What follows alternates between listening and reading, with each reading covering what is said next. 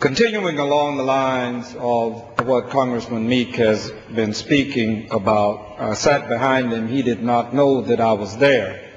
I thought that it would be helpful if I would join my very good friend, who is a member of the 30-something, and have him know that those of us that are the over 30-somethings have the exact same sentiments as it pertains to the circumstances as it exists in our respective communities because of the Iraq War.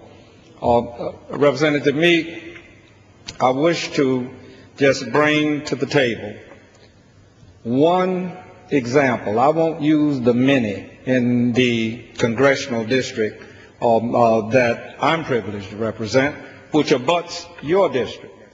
And we have overlapping circumstances in a variety of our communities in South Broward and North Dade, and in this case, I'm going to carry you way west to the Everglades.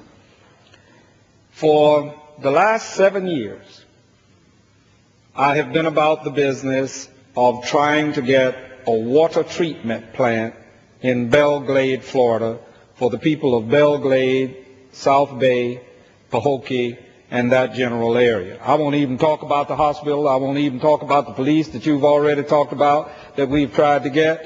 And so I thought, well, you know, certainly now that we have political circumstances that are favorable to the majority, that it would be very easy to get a water treatment plant. Now, you and I know this. We know that in Iraq, we paid for water treatment facilities that have been blown up. We know that we paid for sewers that the materials were stolen. We know that we are building an embassy, I guess we are building an embassy at more money than I can ever contemplate, that must have a big bullseye on it, but we're not sure who's building it. We know about no-bid contracts. We know about millions of dollars being poured into this situation while our communities are suffering. Now, something is wrong with this picture.